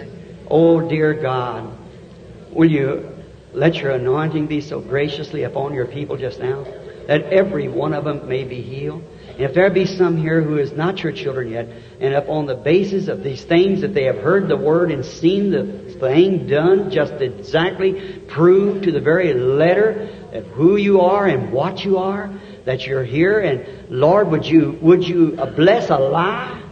Well, certainly not, Lord, but you did promise to bless your word. And it would not return void. It would accomplish that which it was purposed for. And now you have did that before us tonight beyond any shadow of doubt. And with our heads bowed, is there people here that never have believed before that would like to just raise up your hand with your head bowed? Just raise up your hand and stand to your feet and say, I now believe with all my heart, and I want to accept Jesus Christ right now. Would you do that? Any peoples that's here that hasn't yet accepted Christ and would want to do it at this time. I won't tell you, you go to the church of your choice, but I'm asking you to receive Jesus Christ. While you'll probably never be no closer to Him until you see Him in person when He comes in His visible body from the heavens. Will you now accept Him if you haven't already done it? Upon a basis of seeing no one here standing, I believe then all of you to be sane, sensible people and realizing what you're doing. If you're sitting there under this, you remember, if you're ashamed of me before man, I'll be ashamed of you before my Father. There was somebody standing up, maybe in the audience, in the back. Dear God, those may I not see that's standing. They want to accept you. They realize, Lord, that this has not been done until this time. And now you confirm it and prove that it's so. I pray, Father, that in their hearts that's strangely moved at this time. How do we know but what this is the last person to come in? This may be the end for Los Angeles. This may be the last soul that'll be born into the kingdom. We don't know when that time comes. And when it does, the door will be closed. The body will be complete. It will not be a freak body or a freak bride. It'll just have so many members whose names were put on the Lamb's Book of Life before the foundation of the world, to which Jesus came to take, like Adam, walk right out to save his wife. I pray, God, that you'll receive them now into your kingdom. They're in your hands. Deal with them, Lord. I pray in Jesus' name. Amen. God bless each one of you that stood. I didn't know some of you were standing. Some stood in the back, some up in the balcony. Now, I want you to do one thing for me. Please understand me. Meet some minister here and talk it over with them after the church. is over. Will you do that? Don't let it fail. If you've never been baptized in Christian baptism, do that next. And then stay with your hands up until you receive the Holy Ghost.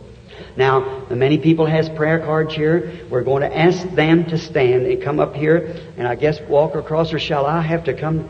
I'll not be able to. From this side over here, can come out through this way. Over on this side, the people who have prayer cards. And now, if there's any of you that must go, I'm late, I'm sorry. I'll try to do a little better tomorrow night. It's 10 minutes after 10 by the clock on the wall. Thank you very much for your attendance tonight, and may the God of heaven bless you. If you'd like to stay and watch the prayer line, you're always welcome. But we're going to start praying for the sick now, and I don't want to hold you unless you want to stay. You're dismissed in the name of the Lord Jesus. May God's peace go with you and bless you and give you rest in your bodies through the night and grant you good health so you can come back again tomorrow night. God be with you now, and let those who have prayer cards stand for a prayer. Now, as universally we pray for the people. Now, we want you to know, now you standing with the prayer cards, is there any doubt in your life? Is there any sin in your life that you haven't confessed? If there is, let me ask you this. Don't come into the prayer line with unconfessed sin in your heart, because you must.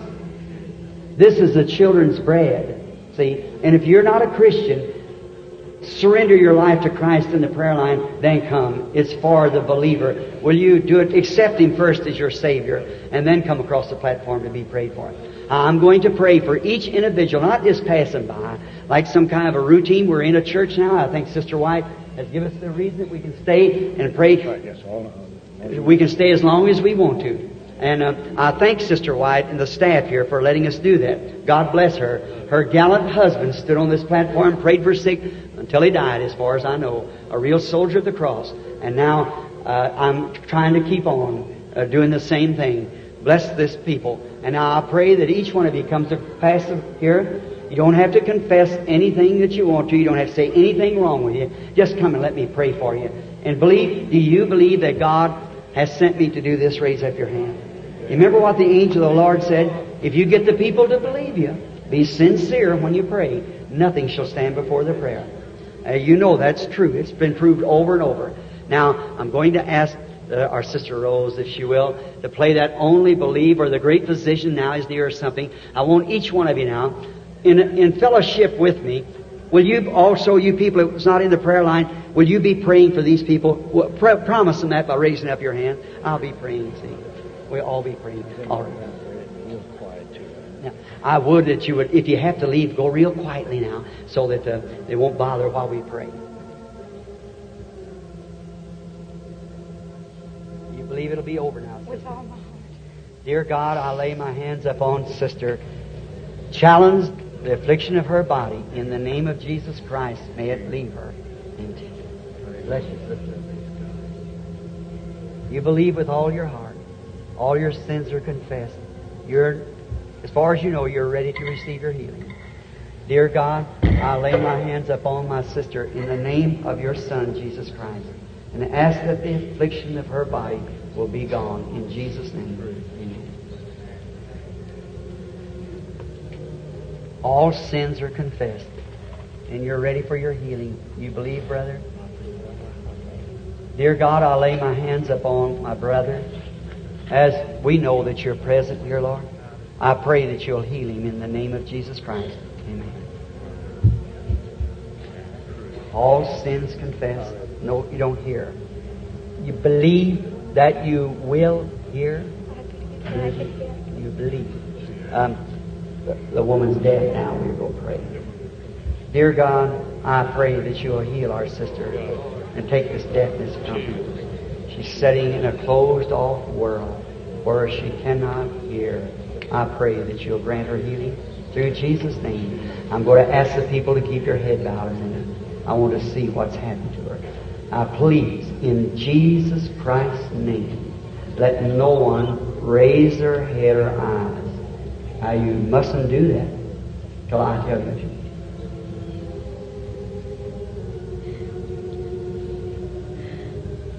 Can you hear me now?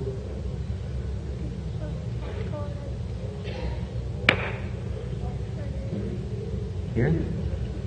So, You hear it? She can hear now.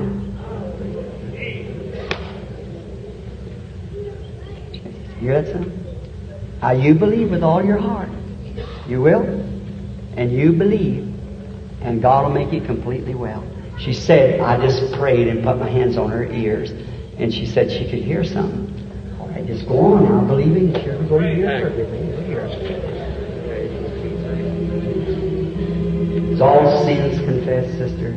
You're ready for your healing. Dear God, I lay my hands upon my sister, knowing that in us is no good thing in ourselves, but we know that we are Christians born of the Spirit of God, and we lay hands upon our sister and ask for her healing in Jesus Christ's name. Amen. Now you believe you're going to be healed.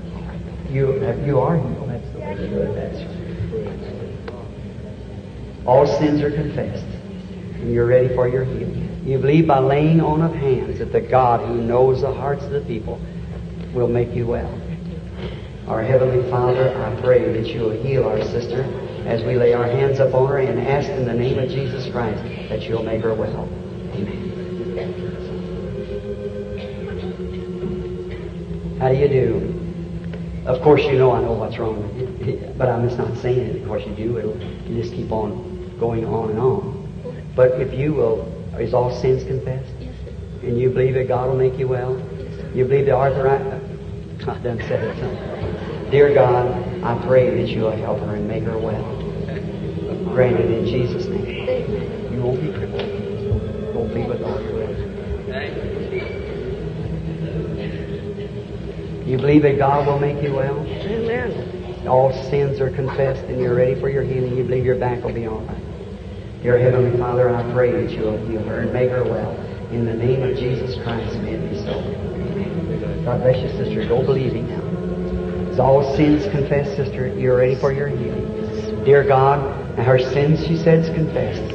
I lay my hands upon this woman in the name of Jesus Christ and ask for her healing.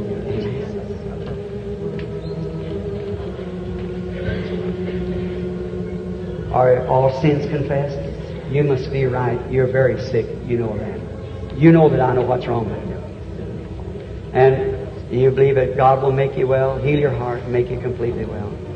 Dear God, I pray that in the name of Jesus Christ that you will heal her and make her well. May this leave her, Father, in Jesus' name. Amen. God bless you. Now, don't doubt it. Go believing. Sins all confessed. You're ready for healing. Dear Heavenly Father, I lay my hands upon our sister. In the name of Jesus Christ, may she be healed. Amen. No doubt. Go believing. All sins confessed. You're ready for healing. Dear Heavenly Father, I pray that you will heal our brother, will make him well. Grant it, Father. I lay my hands on him for this purpose in the name of Jesus Christ. Amen. God bless you. I believe it with all my heart.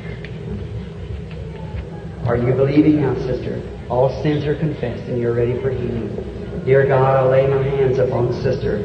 In the name of Jesus Christ, may she be healed for your glory. Amen. Many times I get just a touch.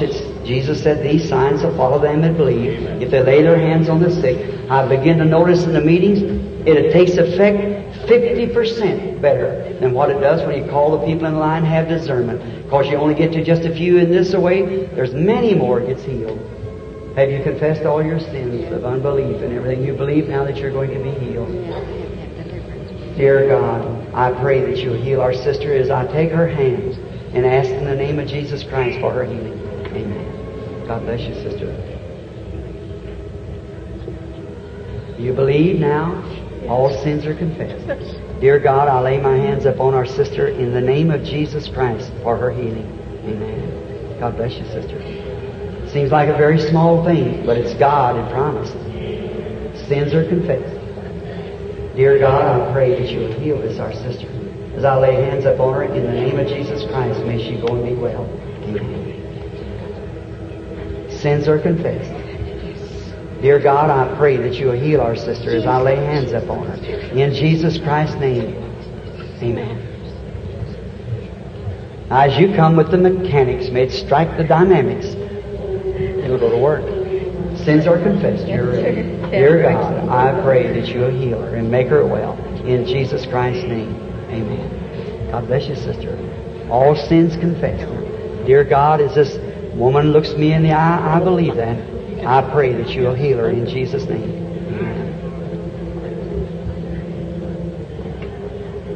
You're just bringing her, are you, sister?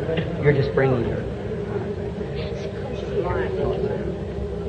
You believe, sister, that God will make you well? I believe God could give me a eyesight again. God bless you. Heavenly Father, you're always merciful to the blind, to the needy. Now they have seen what you've done tonight. So we believe, Lord, at this great last sign moving among us now. I ask for this blind woman's sight to come to her. In Jesus Christ's name. Amen. Now report to us now. Report.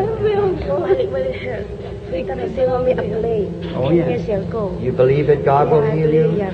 Dear Heavenly Father, I lay my hands upon our sister and ask that you heal her in Jesus Christ's name. Amen. God bless you, sister. Let us hear how you get along. You believe, sister? Oh, dear Heavenly Father, I pray for our sister. Trusting that you will heal her now, I lay my hands on her in the name of Jesus Christ. Amen. I believe. That's right. Just go believe. You believe, brother, all sins confessed. Dear God, I pray that you will heal our brother and make him well in the name of Jesus Christ. Amen. You believe, sister. Oh God, I pray that in Jesus Christ's name, humbly in the sweetness and meekness of this hour, may the Holy Spirit make this woman whole. And I pray for my son. I haven't seen him for 20 years. I pray that God will send your son to you, sister. God bless you. Dear Father, I pray for our sister here. In the sweetness of the Holy Spirit, may He come now and heal our sister. In Jesus' name, amen. Bless you, sister. Dear God, I pray for my brother as he stands here, and I lay hands upon him and ask for his healing. In Jesus' name, amen. Bless you, my brother. All right. Little boy,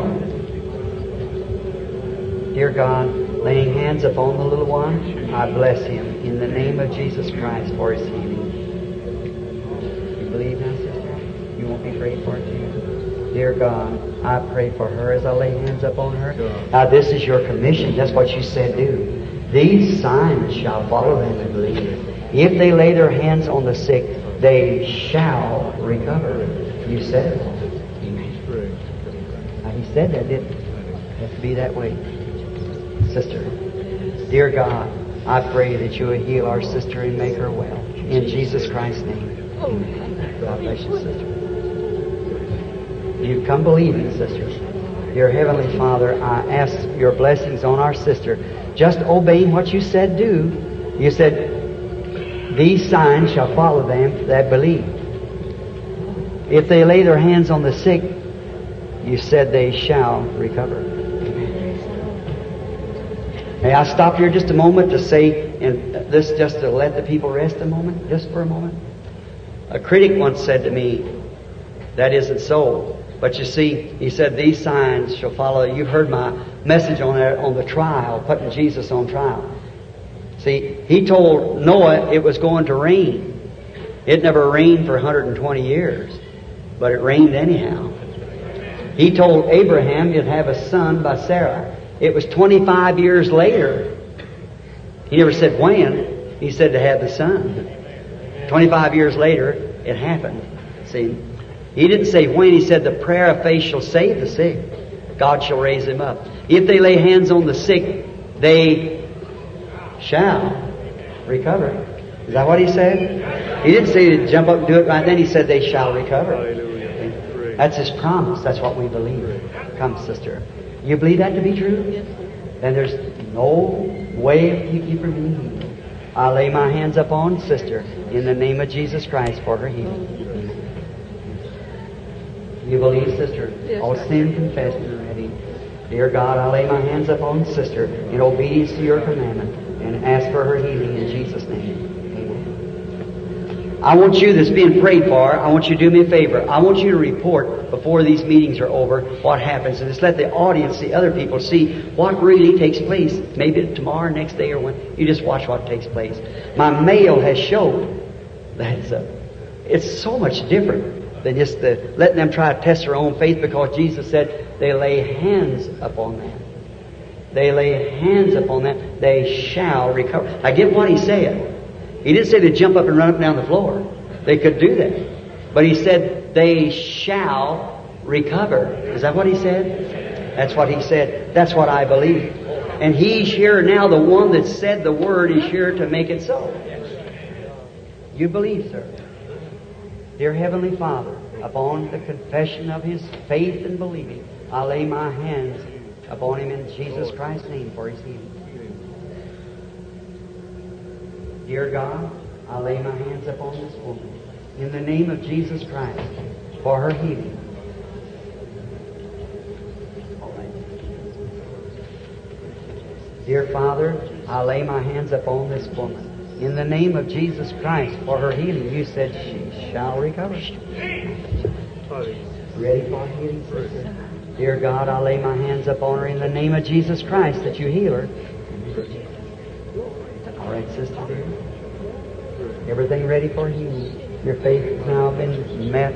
You believe you're going to be well. And God, I lay my hands upon her in obeying your command to all the world, every creature. I lay hands upon her in Jesus' name for her healing. Dear God, I lay my hands upon my brother in the name of Jesus Christ for his healing. Dear God, I lay my hands upon my sister in the name of Jesus Christ for her healing. Going down the aisle, I just didn't want to weary you. You'll be all right if you believe that now. Thank you, Lord. Dear God, I pray that you'll heal my sister in the name of Jesus Christ. Amen. To help me pray for these people. Now we got some handkerchiefs here and so forth in here to be prayed over. And I want you to continue to pray with me now. Now these little parcels. Now I know this sounds very strange for people to pray over a little thing like this, but if you could only come into my office once and just watch. If we'd kept testimonies through these years, I suppose you couldn't have piled them on this platform. It's been healed just by sending out these prayer claws like this. Millions of them around and around the world. Now, you know what it is? It is. Will somebody get the handkerchief there for that? You'll know your handkerchief, will you, brethren? All right. And I have seen little crippled children healed. And you see what it is? It's just a point of contact, as old Roberts used to say. It's just a point of contact. We pray. Now, we don't do this ourselves. We do this because the Bible commissions us to do this. We all know that's true. Now, there's many people that they anoint handkerchiefs and so forth.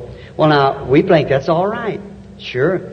But if we just, the Bible didn't say that they anointed handkerchiefs, but they took from the body of Paul handkerchiefs. Now, see what I was talking about? Now, what they seen, that quickening power that was in Paul, that they knew he was God's servant. They know that God was in him. They know that everything that he touched was blessed. How many understands that? Say amen. Amen. You know, I think Paul was quite scriptural in what he done. Don't you think so? You want me to tell you where I think he got the idea of doing it? From Elisha, is right. See, Elijah said, take this staff and go lay it on the baby. And the prophet sent the staff because he knew that everything that he touched was blessed. He knew his position. If he could just get the woman to believe the same thing.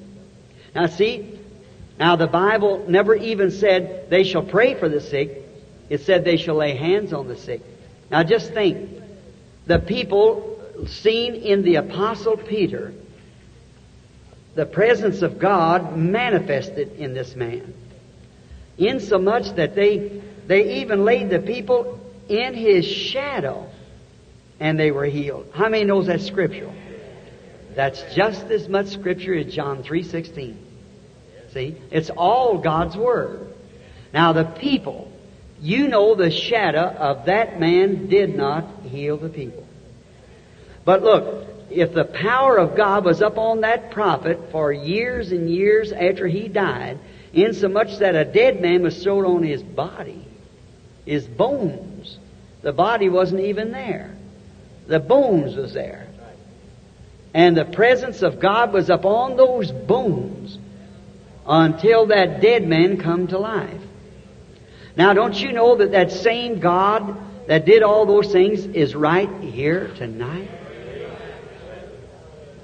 To me, I think we should be the most happiest people in all the world. Just think of this. I hope that I haven't impressed my audience to believe that it's something that I do myself. You know better than that. I am your brother. See, I am just your brother. But I do know this, that God is here. And I know that He has given something to us that we cannot explain it, only by the Word of God claims that it should be here at this time. So it also gives us identification to know that we're living in the last days. It gives us identification to know that this people, this chosen, elected, called out, predestinated. Now that's a big word, predestinate. But we all know that it's the truth. We absolutely know that the infinite God predestinated all things by foreknowledge before the foundation of the world. Even the Lamb was slain, and every name that would ever be on the book was put on the book before the book was ever written. Now, how many knows that's true? And Jesus came to redeem those that were in the book. In the Bible, the Lamb came from behind the curtain and taken the book and opened the seals that it was sealed with. For He came to claim all He had redeemed. He's the intercessor now. Intercessor, making intercessions for those who He has redeemed. All whose name was written on the Lamb's book of life is redeemed. As I made a crude little statement the other night, I'm waiting for all these handkerchiefs here. I'm not just trying to preach over again. But I said there was a little statement, I hope this don't sound sacrilegious. But like the farmer that set the hen and didn't have enough eggs, so he got an eagle egg. He set it under the hen and she hatched out an eagle. And he was a very odd fella amongst all the chickens because they didn't see things alike. But that's all he ever seen was the hen. He only heard one voice and didn't sound like his voice. Neither could he make a voice like the hen or the chickens. He didn't appreciate their diet as they eat from the barnyard. There's something different about him, yet he didn't know what the difference was. And then one day, there was the mother eagle that knowed she had laid so many eggs, and there was one of those eggs, which was to be her son, was missing. So she went hunting for him. And she found him in the barnyard. And she screamed. And when she screamed, the little eagle knew the voice of the mother. As Jesus said, "My sheep know my voice." I think last night when I seen that panel of Baptist, Presbyterian, and what more, they might have been brought out under a hen. Excuse me, rather. But Mother knew she had her darlings out there somewhere. So, them men standing there, not disputing the feeding they'd got from the mother hen and so forth, but now they're eagles, you see, they fly for their food. See? And I think the church is something like a scene I seen not long ago coming down from Tucson, or from Phoenix going to Tucson. I saw a mysterious sight. It kind of broke my heart to see what had taken place. How a hawk that used to fly in the air, a brother to the eagle, which is a type of the church in Jehovah, is the eagle. He called his prophets eagle. He called himself Jehovah eagle. But this hawk has long lost its identification. because it doesn't no more sail through the air and hunt its meat like it's supposed to. But it sits on the telephone wires and acts like a scavenger. He hunts for dead rabbits that the cars has killed, and him and the vultures get out there and eat together. He hops like a vulture instead of walking like he should walk. He's lost his identification. And I say this with all godly love and respect. The church has long lost her identification as a sister eagle. She sits around instead of digging into the Word and find where these things are right. She waits for a bunch of Sunday school literature that's been made up by a bunch of intellectuals somewhere. Some dead rabbit that's been killed somewhere else hops like a vulture. God help us to fly away from that. These promises are true. Not what somebody said about them, but what God said about them. They are true. I'm so glad to be associated with eagles. Let us pray together for our sick ones. Dear Heavenly Father, it's taught in the Bible that they're taken from the body of Paul, handkerchiefs and aprons, and demons went out of people and unclean spirits left them. Now, Father, me standing here over these handkerchiefs represents every person that's present. It's the body of Christ, us together. We are claiming by grace and love that we are here to represent His bride. And believing, associate with Him in His kingdom. And we know we're not St. Paul, but we know you're still Jesus. And we pray that you'll honor the faith of these people. If they lived back in the days of Paul, they'd have heard this same gospel, seen these same things. Therefore, they're the same kind of people. You're the same God. So I pray, dear God, that you'll honor their faith like you did those in the Bible days. And may every demon power, every sickness, every affliction that's bound the people, that's these handkerchiefs and parcels here represent, may that evil power of sickness leave them. It was said one time that Israel was walking in the line of duty to a promised land. And right in the line of duty, the enemy come and backed them up in a corner, and the Red Sea cut them off from the line of duty. And in their march, God looked down from the heavens through the pillar of fire, and the sea got scared. It rolled back its ways, because God's ways is in the bottom of the sea, and it made way for His children walking in the line of obedience. Now God, if the Red Sea would get scared and roll back its waves, roll back its waters, and give place to a journeying children marching in obedience. Dear God, tonight, look down through the blood of your Son, Jesus, who made the promise. And when these handkerchiefs are placed upon the sick bodies of the people, may the eyes of God look, and may that sickness, that devil, be scared and move away. And may the people keep the journey to the promised land with good health and strength. As Israel marched through the wilderness, there wasn't one feeble person among them at the other end. May it be granted to these people, Father, for we send these handkerchiefs in Jesus Christ's name. Amen. God bless you, each one. As you get your handkerchiefs now, you believe with all your heart. Do you believe that God hears this? See, I want to say this. Don't doubt one bit. See, it may seem real strange. Excuse me just a minute. Don't doubt one bit, but believe now that what we have asked, God gives. Do you believe that's God here knows the secret of your heart? You know that believe that's God? Now just settle your mind down. It can't be nothing else. See? Now, what if there would be a grave tomorrow, way years ago? This will be history. And when people in years to come, if it was to be such, they come to say, well, if I'd have been living then, I'd seen that done. Boy, that's all I would have had to know. I'd have believed it right then. See, the same thing that you believe, if you'd been back there when He done it then, remember, it's still Him. It's His life in you. God bless you.